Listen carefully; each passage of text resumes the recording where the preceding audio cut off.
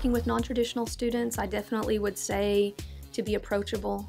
They're often experiencing different feelings of anxiety, maybe feeling like imposters for being here because they don't really know yet how they fit into this environment. By advising them to check out the campus resources and maybe walk them through some of the technology and stuff that they're going to have to do whenever the semester begins. Because there's a lot of stuff that we think people know because we live in this environment that students, incoming students or first generation students don't know anything about. And so it's our job to educate them in those areas. We just had a session about undocumented students.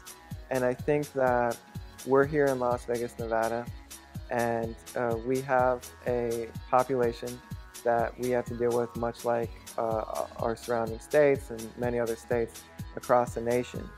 And I think that as advisors and as university employees, we need to be aware of the changing demographics, and we need to be aware of the different policies that are in place.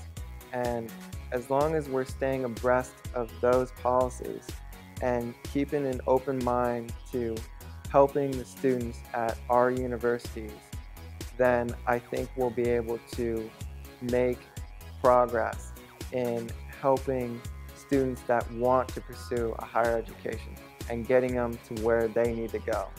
And so I would encourage all advisors and new advisors to try to be forward-looking in that respect.